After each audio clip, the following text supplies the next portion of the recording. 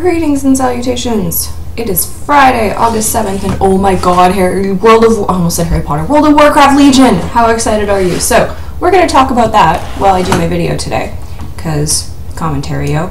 And, yeah, while we're doing that, in honor of the Burning Legion, let's do some zoo. So, World of Warcraft Legion was a journey from beginning to end, and I live tweeted it, so if you want to, check out my Twitter, Kalita Vlogs, and you can see kind of how excited I got. So, let's start at the beginning, I think, is a good place to start. Break into a rendition of Do Re Mi. I'm not that mean. Sorry, trying to do too many things at once. I don't know what's going on with my computer. This is a decent zoo hand. I'll keep that actually, in case I get a Nerubian. There we go. Alright, cool. Ooh, I'm playing a Golden Priest. That is exciting. Okay, I want...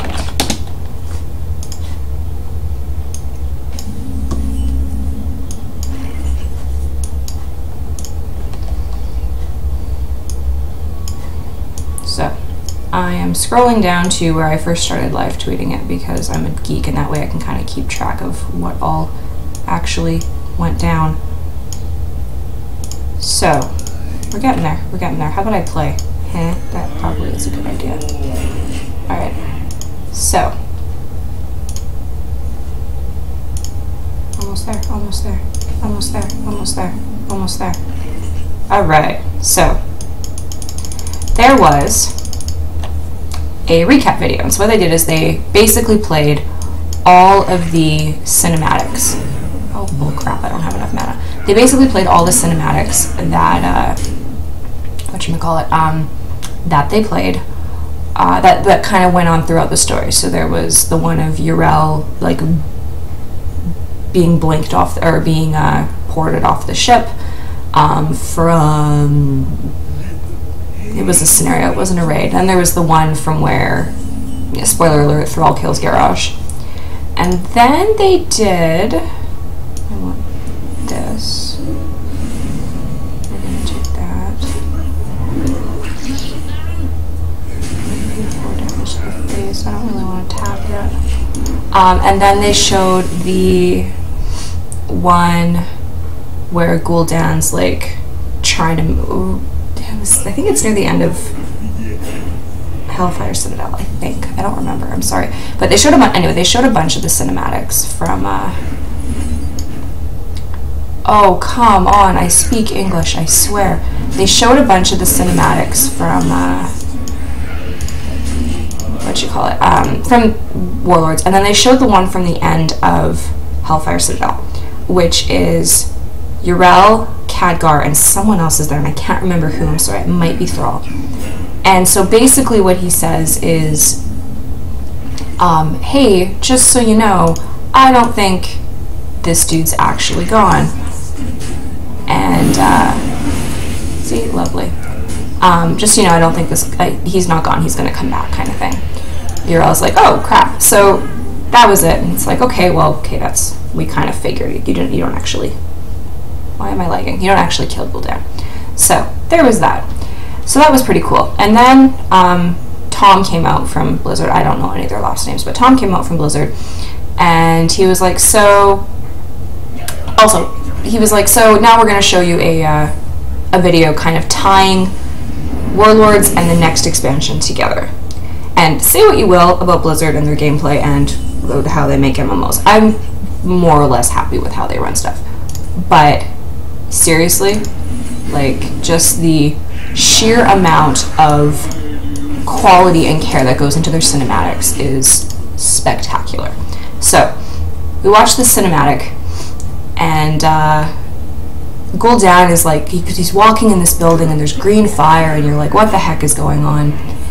And then I stopped being an idiot, and I realized that, oh, hey, I'm pretty sure that that is Illidan. Why is Illidan here? I don't understand. Why is Illidan here? I think? Yes, we win. Excellent. why is Illidan here? I don't understand what's going on, right? Like, what the heck? And then I was like, I remember one of the theories about what was coming up for the expansion, possibly. I remember that someone was saying maybe we're getting a Burning Legion theme. And I was like, oh, that'd be kind of cool. I was like, well, Illidan was kind of the head of the Burning Legion for Outland. That'd be pretty cool. Maybe he's like getting his secrets. And then it goes all shadowy and green, and then it's like, oh, no, I think he's waking Illidan up. What are you doing, Gul'dan? Stop it. Stop it, Gul'dan. Don't do this. You're messing with powers you can't control. No, I don't know. So there was that. Let's play some more Zoo, because what the hell. So that was interesting. And then they show the actual announcement trailer for the new expansion. So this is my Twitter feed as I go. So the level cap is now 110. We're going to a whole new continent called Broken Isles. I put Burning Continent because I was like trying to type all the freaking things. Oh, this is not the best starting hand. Let's get rid of these two. So, Broken Isles, which is a continent that is actually in, oh, come on, Abigail. It is a continent that is actually in, oh my god, where is my brain? It is a continent that is actually in Azeroth, so we're not going to some distant planet like we did for Outland and Draenor. We are not going to, let's do this actually. We are not going, like I said, we're not going to a distant planet. We're not going back in time. We're staying in Azeroth, and we're staying, I think, relatively close to home. Like, I don't think it's anywhere crazy. I'm pretty sure it's probably going to be like, they're probably going to like slide Pandaria over, and then there's going to be Broken Isles underneath Eastern Kingdoms. That is my bet. But who the heck knows if I'm right? Because I certainly don't know if I'm right. Let's do this. Sure. We'll punch you in the face. And you, I don't care that you get 2 cards, that's fine. So that was the thing. So I was pretty excited about that. So yeah, the continent is called Broken Isles, and I'll kind of, as I go, I'll kind of go into what all the zones are called. Artifact weapons, which is really exciting. We'll go into a bit more detail of that later, but I was really excited about that. Class order halls, a new honor system. Oh my god, new class. Demon Hunter. I am so excited about the Demon Hunter until I learned it was melee, but whatever, I'll survive. So that was a thing that I was relatively excited about. And then, what else? I was jumping up and down in my seat. And then at the end of the cinematic, you see Varian Wren sitting in his throne, and like fucking grown up Anduin is there. He's like 25 or 30. And then Khadgar comes in and he's like, the Burning Legion, something or other. I don't remember the entire thing. I just remember that it's Braytak's voice, and it made me very happy. What are you doing? Stop it! That's rude. Oh, you son of a gun. Anyway, Gul'dan's a dick. Let's just ditch this. And of course I lose my guy. Oh well, that's alright. So, there's that. So, World of Warcraft Legion. So immediately after the video, Tom immediately puts on the new shirt, and it's got like green fire all over it. It looks really freaking sweet. So I was very excited about that. Chris Metzen was not there, unfortunately, but we had Tom, we had Alex, and we had Ian. Alex is like the guy who always is on the lore panel with, who's always on the lore panel with, what's his name? Sure. Who's always on the lore panel with Chris Metzen whenever they do them at BlizzCon. Tom is VP game designer, I think, and Ian isn't responsible for raids and dungeon encounters, more or less, as far as I can tell. So, continent is called Broken Isles. The honor system is doing a new prestige system, which apparently is like Halo or Call of Duty. I don't really know. I don't tend to pay attention to that stuff. So there was that. So Broken Isles is a land at the heart of Azeroth that is long forgotten. It is the bones of an old Night Elf civilization. So it is pretty much entirely Night Elf, more or less. There's obviously some zones that are elsewhere, but the bulk of the civilization, where in Pandaria we had the Pandaren. In Northrend there were a bunch of different native races, but how the whole of Teldrassil is Draenei, or Night Elf. Oh my god, that's kind of how like Draenor was Night Elf, or not Night Elf, Draenei and Orc. I need to learn how to speak English today. Seriously, this is ridiculous. So the pre-expansion event is called We're Facing the Legion at the Tomb of Sargeras, and what Gul'dan's done, thanks Gul'dan, has created gateways to endless Legion worlds, and so we have to close this wound kind of thing, but we're basically just going there to see what the hell he's done and why he decided that he needs to break everything. Yeah, we're gonna kill you because I have a feeling you're a kind of warrior that I don't like. Okay, let's drop you, and let's drop you, and let's hit you in the face for 5. So there's that. According to Alex, this is the biggest demonic invasion of Azeroth ever, which I'm not gonna lie, I'm pretty stoked about. We're taking the fight directly to Gul'dan, because we're not just gonna sit there, because we're angry, because that's what we do. Broken Shore experience is going to be exactly like the Assault on the Dark Portal for a fight before the expansion. It's going to be structured apparently completely differently. And we're going I won.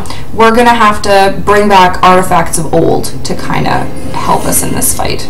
So that's what the artifact weapons are about. So Ashbringer, Doomhammer showed up on the screen. Everybody lost their crap. So that was pretty cool. We are going to wake up after the event to a world on fire and a very bad headache, apparently. We're going to see the story of the demon hunters through the story of the Illidari through the eyes of Illidan, and how when we were fighting him in Black Temple, he had some secret stuff going on in the background, apparently, which is mighty convenient, but I guess that's what you do when you're Blizzard. So while we were fighting him in Black Temple, he was sending his best Illidari on a suicide mission. And I think we become those Illidari. I think that's what kind of they were going for. So that's pretty cool.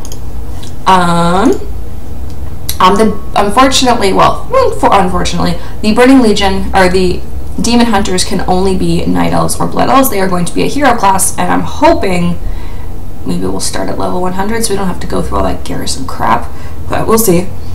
So our mandate for this expansion: we search the Broken Isles, we find the Pillars of Creation, which were relics of the Titans that they used to shape the world when the world was young. And we will need to stop the Burning Legion. We need them to close this wound at the tomb that has opened the gateway to all of these Legion worlds, essentially. So there's that. And all of Khadgar's going, because Khadgar is in charge now of the Kirin Tor. He won't tell us where Jaina went. He legitimately said, I can't tell you where Jaina went, but she left pretty pissed off. So I'm hoping there's a boss fight. The husband really doesn't want her to die because she's from Warcraft, but I'm like, you know what? She got kind of pissy. I think I'm okay if she dies. But the perks of having the Kirin Tor on our side is that they basically control Dalaran, and Dalaran is a floating city, so Dalaran is coming with us, which I'm really excited about. So, different zones. He said in no particular order, which I would tend to believe him, I think. That was not the one you were supposed to hit. Oh well. So the one zone he mentioned is a druid refuge full of night elf druidic lore called Valshara. It is a forgotten one, lots of lore. Xavius is trying to bring back the Emerald Nightmare. So Cenarius and Ysera are among the ones that are going to help us fight it back, and we actually get to go into the Nightmare and get glimpses of the Emerald Dream, which is pretty freaking amazing. I am very excited about that. For those of you who don't know, I play on Emerald Dream. I play on the Emerald Dream server. That is where my main is. It's where all my alliance are. So I am super, super stoked about this. Ah, Consecration. That's rude. So the next zone, Stormheim. We learn the origins of various Northrend species, and we fight Valkyr. But this is where kind of like the purified Valkyr went. The Valkyr left to try and like kind of find themselves, essentially. We're going to find, I think, a lot of Norse mythology there. One of the dungeons coming up is very much based on Valhalla, they said, which is pretty cool. There is a zone called Azuna. We are discovering ghosts of ancient night elves, a dying breed of the dragonflight, and we have to race Queen Ashara for a pillar. High Mountain has lots of big, tough creatures. One is called the Drogbar. I have no idea what it was, and it is the home of, I can never remember his name, but it's the guy who Deathwing was before he was Deathwing. New zone, Suramar as well. There is a new race of elves, kind of connected to an older race of elves. I'm thinking they're like a deviation of high elves. Unfortunately, they are pawns of the Burning Legion, so we have to kill them all, which kind of sucks, not gonna lie. What the heck, let's tab. Okay. So there's that. Two of my best friends, their mains are all in Suramar, which I'm very excited about. And for all of you nerds out there, we get to see Ilaria and Terillian in this expansion. I'm so excited. For those of you who don't know, it's a story from Warcraft. We've never seen them in WoW, I don't think. But Ilaria is sister to Sylvanas and Varisa, and she and her husband Terillian, and I think their son, went missing, and we have no idea where they went. And now I think we know, and it's very, very, very exciting. I'm not going to tab at 18 health. You know what the heck, I think I will. Oh, beautiful. That would have been handy. I'm an idiot. Okay. Well, I think I can kill him next turn.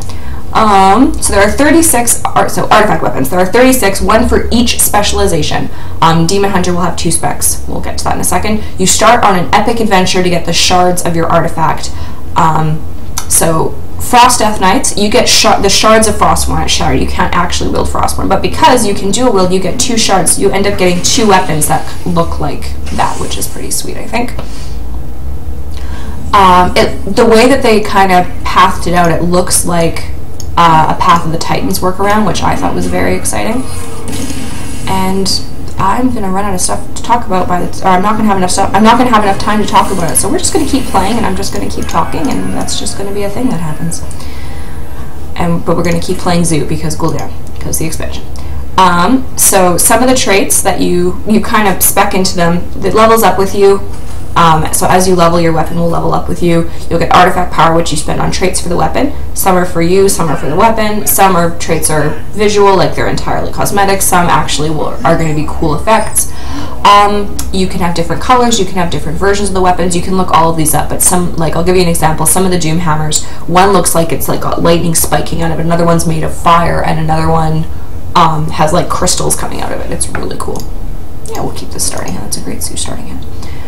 Okay, so Fire Mage, you will get Kael'thas's weapon. Survival Hunters get an Eagle Spear. I don't know what it's from. Enhancement Shamans get Doomhammer. Feral Druids and Guardian Druids. Feral Druids get Fangs of the First Night Saber. Guardian Druids, I have some good news for you. Hey, Gul'dan, how's it going?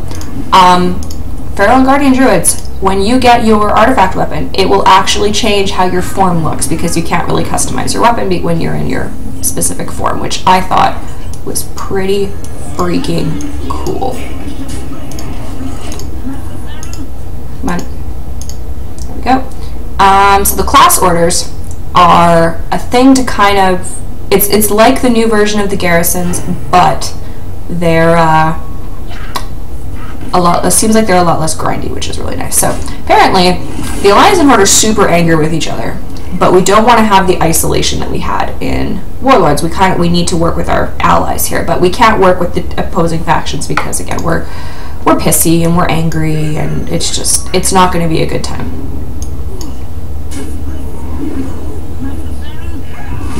So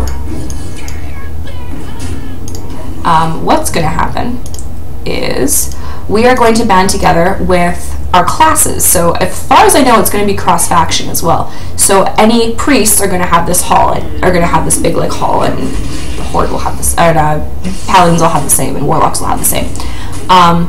The Legion expansion is focused very heavily on class identity, which is new, but I think super cool. And so, oh come on, computer. So you'll get different allies, and each class will have different allies, we have different ideals, we get a personalized base like the Death Knight Necropolis from Wrath when it came out. So Shamans, you get a cave in the Maelstrom, which is Bull. I'm sorry, that is ridiculous.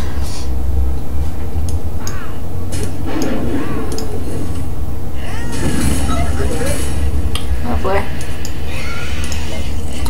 But very cool.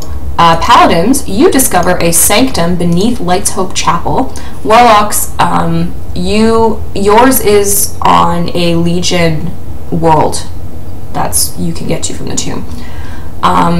Instead of garrison followers, because when we needed to fight the Iron Horde, we needed numbers. That was like the most important thing. We needed to have numbers. And numbers aren't as important this time around, it seems.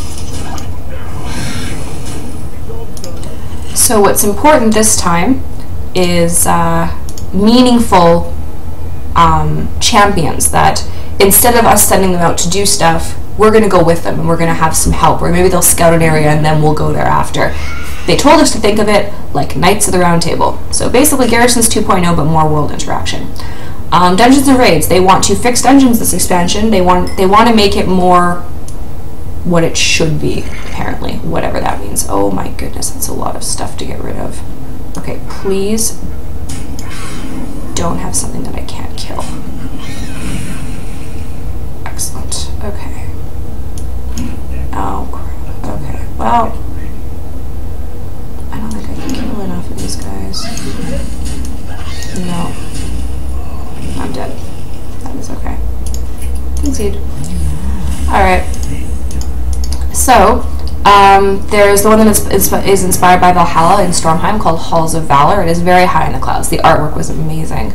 There is the Black Rook Hold, which is an ancient elven fortress in Valshara, and you begin in the catacombs and you kind of work your way up to the spire. There is Vault of the Wardens, which is where Gul'dan found Illidan in the trailer, and it is also the Demon Hunter starting zone.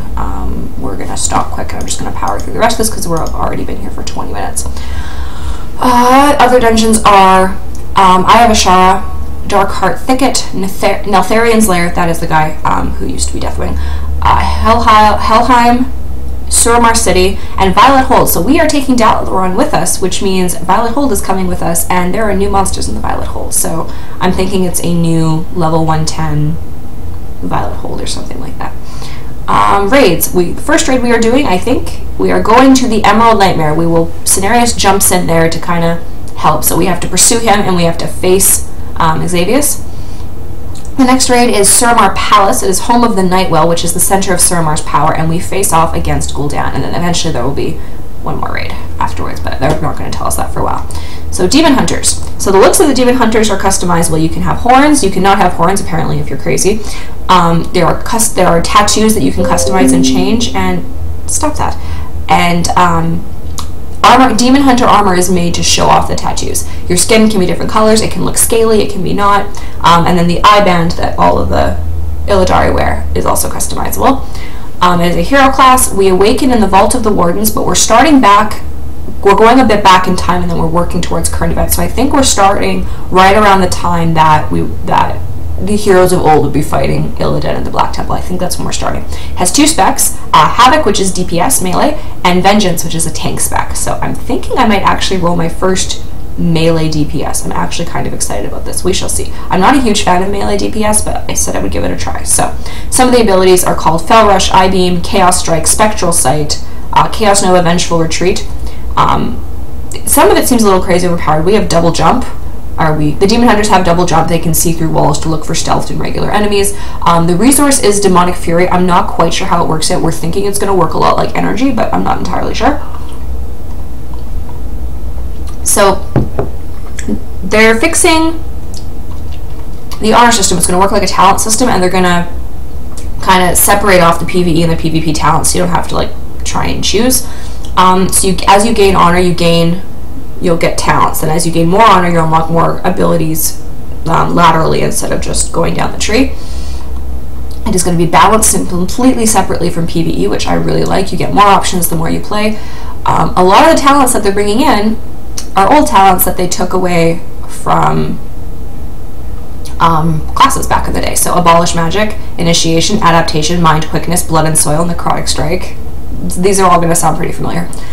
The talents are going to be focused for PvP and PvE. There's not going to be crossover. And then there's Prestige. So once you've completely maxed out, you can reset, you'll reset your honor bonuses, but you'll gain cosmetic bonuses, portrait badges, mounts, and artifact variants, so different ways to look at the artifacts. And then one look for each artifact weapon is going to be reserved for the Prestige honor system, which I thought was pretty sweet. And that's pretty much it. In the words of my husband, he was not prepared to become Illidan, so he is very, very excited. And yeah, I have rambled on for 25 minutes. Holy crap, it's almost like I'm excited for this expansion. Anyway, that is it for today. Thank you so much for watching. I hope you found that informative. I hope you enjoyed watching me win some zoo and lose a zoo, but you know, I won 2 out of 3, or 3 out of 3. I don't even know how many games I played. Anyway, thank you for watching. And tomorrow will be the last menagerie battle, so like and subscribe if you feel so inclined. Have a beautiful day.